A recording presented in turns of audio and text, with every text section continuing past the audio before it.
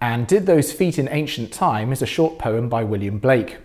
The date of 1804 is the title on the page, however the poem was printed rather later in 1808. Today it's best known as the anthem Jerusalem, with music written by Sir Hubert Parry in 1916. The poem was inspired by the apocryphal story that a young Jesus, accompanied by Joseph of Arimathea, a tin merchant, travelled to what is now England and visited Glastonbury during his unknown years. The legend is linked to an idea in the book of Revelation describing a second coming, wherein Jesus establishes a new Jerusalem. The Christian Church in general, and the English Church in particular, has long used Jerusalem as a metaphor for heaven, a place of universal love and peace.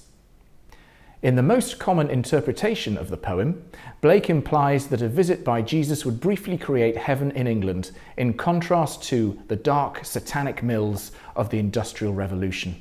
Blake's poem asks 4 questions rather than asserting the historical truths of Christ's visit.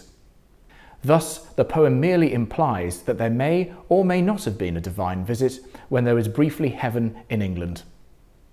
Parry's music needs little introduction, except to say that it is stirring in nature.